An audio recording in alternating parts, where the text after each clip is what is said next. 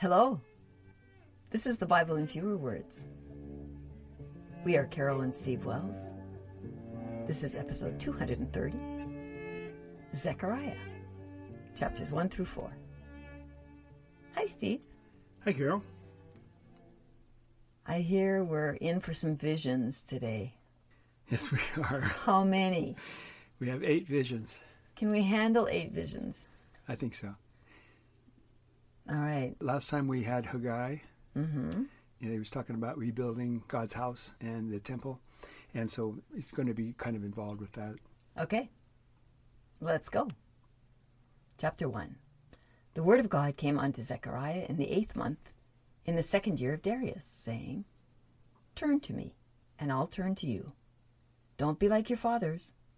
Where are your fathers now? Do prophets live forever? You know, I've seen a lot of people who are unstable, and that's how they talk. Yeah. Verse 7. The word of God came upon Zechariah again, saying, I, Zechariah, saw a man on a red horse, and a man standing by myrtle trees, and behind him were red horses speckled with white. Verse 10. A man by the myrtle tree said, God has sent them to walk around on earth. They said, We have walked around on earth, and the earth sits still and is at rest. Yeah. God's angel said, God, how long will you not have mercy on Jerusalem and the cities of Judah? With whom have you been angry for 70 years? God answered the angel with good and comfortable words. The angel said to me, This is what God says. I'm jealous for Jerusalem, and I'm disappointed with the heathen. I'm returning to Jerusalem, where I'll build my house. Weren't we already in Jerusalem before, and God was complaining that his house was too small? Yeah. All right, so this is a little bit of backtracking and a different story. You know, it's a vision of horses and stuff, and they've got some conversation, which is hard to make much of. Okay. But we're done with that. Then I saw 4 horns. I said to the angel, What are these? He said, They are the horns which have scattered Judah, Israel, and Jerusalem. And God showed me 4 carpenters. I said to God, What are they going to do? And God said, They will cast out the horns of the Gentiles, whose horns scattered Judah. Okay. Chapter 2. I saw a man with a measuring line in his hand. I said to him, Where are you going? He said, To measure Jerusalem. Then another angel came to meet him and said, God will be a wall of fire around Jerusalem, and will be the glory in the middle of the city. God said, Ho, ho, flee from the land of the north. Deliver yourself, O Zion, who lives with the daughter of Babylon. Whoever touches you touches the apple of my eye, and I'll shake my hand at them. So I'm having a hard time investing any time and energy in really trying to figure out what's going on here. Well, I wouldn't. Okay, good. I don't think it's possible. I don't think anyone ever has or could. But these are the 8 visions of Zechariah, and they're kind of famous, and we need to get through them. All right. So I think the next one's the 4th vision. Mm-hmm. Chapter 3. Then I saw the high priest Joshua and Satan at his right hand to resist him. God said to Satan, Satan, I rebuke you. Isn't this a stick pulled out of the fire? Now Joshua's clothes were filthy as he stood before the angel. The angel said to those who were standing by Joshua, Take off his filthy clothes. Then the angel told Joshua, I've taken away your iniquity, and I'll give you some new clothes. I, Zechariah, said, Put a mitre on his head. So they put a mitre on his head and put some clothes on him. Yay! Yeah. Verse 6. Then the angel said, This is what God says. I'll bring forth my servant Branch. The stone I laid in front of Joshua has 7 eyes. On that day, you'll call everyone your neighbor who sits under a vine or a fig tree. Yeah, this Branch guy, Mm-hmm. this is where the Branch Davidians get their name. Oh. There's another verse where branch is used again. Mm-hmm. But branch is supposed to be something from Special. And David Koresh thought he was the branch. Okay. Chapter 4. An angel woke me from my sleep and said, "What do you see?" I said, "I see a gold candlestick and a bowl on top of it and 7 lamps on top of the bowl and 2 olive trees, one on each side of the bowl." I said to the angel, "What are these?" The angel said, "This is a message from God to Zerubbabel, saying, 'Not by power, but by my Spirit.' Who are you, great mountain?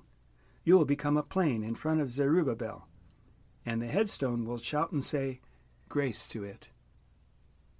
Then the word of God came to me again and said, "Zerubbabel will finish building this house. The 7 lamps are the eyes of God, which run to and fro through the whole earth." I said, "What are the 2 olive trees next to the candlestick? And what are the olive branches with the gold pipes and oil coming out of them?" He said, "These are the 2 anointed ones that stand by the Lord of all the earth." Chapter 5. So did you notice there that they had the 7 lamps? Yes. And those are the eyes of God. So God has 7 eyes. What bug has 7 eyes? Well, spiders have 8. Chapter 5. I, Zechariah, saw a flying scroll. An angel said to me, "What do you see?" I said, "I see a flying scroll, 20 cubits long and 10 cubits wide." Ooh, that's a big scroll. That's a very big scroll. He said to me, "This is a curse over the whole earth. God will bring this curse to the house of every thief and liar. The curse will burn its wood and stone."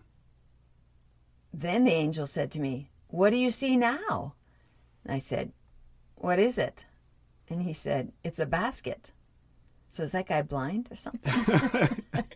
It always happens that way, that the angel shows him something and he says, "What is this? What do you," or the angel says, "What do you see?" Uh-huh. Yeah. The basket had a heavy lead lid with a woman sitting inside. Ooh, a big basket. Yeah. The angel said, "This is wickedness." And he closed the basket's lead lid on the woman's mouth. Then 2 women with stork-like wings lifted up the basket. I asked the angel, "Where are they taking the basket?" The angel said, "To build a house in Shinar." Shinar, that's the same place that they were going to build the Tower of Babel. Mm-hmm. Now we're at chapter 6. The last vision. I saw 4 chariots coming between 2 brass mountains. Each chariot was pulled by horses of different colors: red, black, white, and gray spotted. I said to my angel companion, "What are these?" He said, "They are the 4 spirits of heaven, who are sent from the Lord of all the earth. The black and white horses go north, and the spotted go south." The horses went forth to walk to and fro on the earth. The angel cried out, saying, "The horses going north have quieted my spirit in the north country." The word of God came to me, saying, "Put silver and gold crowns on Joshua's head, and say to him, 'A man called Branch will build God's temple. He will be a priest and rule upon his throne.'" Chapter 7. The word of God came to Zechariah, saying, "Judge truthfully and show mercy and compassion to everyone. Don't oppress widows, orphans, strangers, or poor people, and don't wish evil on other people." Isn't that nice? Chapter 7 from Zechariah is nice. Yes, it is. Mm-hmm. Of course, I only took a few verses out of it, but that was no. But it was generally there's nothing in the chapter except for nice stuff. Yeah. Chapter 8. The word of God came to me again and said, "I was jealous for Zion with great jealousy and fury. I forced everyone to fight against their neighbors." Verse 16. But these are the things that you should do. Speak truthfully and seek justice and peace. Don't wish evil on your neighbors, and don't make false oaths. Love truth and peace.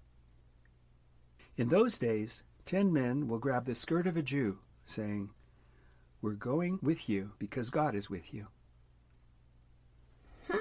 10 men. 8 visions. Yeah. Yeah, there's a lot of stuff, wasn't it? Uh-huh. But what strikes me about this is that there's not too much about God saying, I'm going to kill you with swords and all your intestines will come out and you'll be pooping and you'll be, Wait until the next episode. Oh, Yeah, great. I should say that the book of Zechariah is thought to have been written by at least 2 different authors. The first 8 chapters, which we just read, were written by one. They had a particular style to them. They had a series of visions. They were written in a way that scholars think were written by one author. Okay. But the second half, chapters 9 through 14, which we're going to cover next time, are thought to have been written by someone else. All right. We'll have to look for a different style. They're quite different, yeah. Okay. All right. Well, listeners, thanks for staying with us. And Steve, thank you for your help. Sure. Bye-bye. Bye.